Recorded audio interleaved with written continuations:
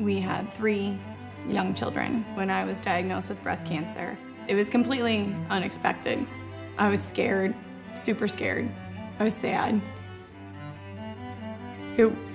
It wasn't how we had planned.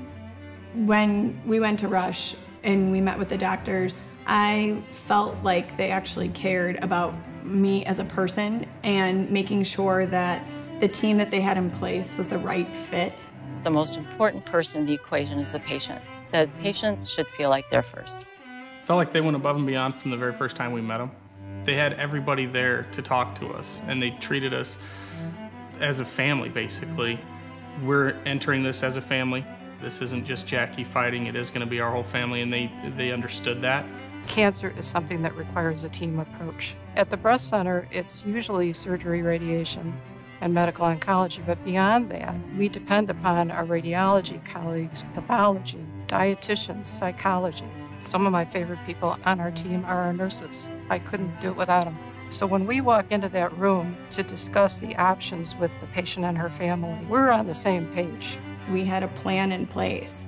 It was an amazing feeling to walk out of there and go, okay, this is the date that this all starts, and we've got these people that are on our side that are gonna make this better. We had the roadmap, and we knew how we were gonna get to the finish line, basically, and everything along the way, and everybody was in agreement. Dr. Cobley told me that I would be okay. And that was just like, it felt like 1,000,000 pounds lifted off my back.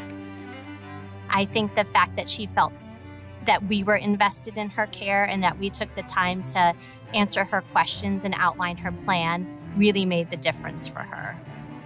Life after treatment, I think we take more time to laugh. We value our time more, and I appreciate small moments like making my kids lunches in the morning. I don't take that for granted. I'm here to do that. Today, Jackie is a happy woman. She is taking care of her children, she's taking care of her husband, and breast cancer is fading into the background for her. Hands down, I would go back and I would redo every step we did along the way to end up where we're at. Rush has given me my life back. Let us show you how cancer care should be.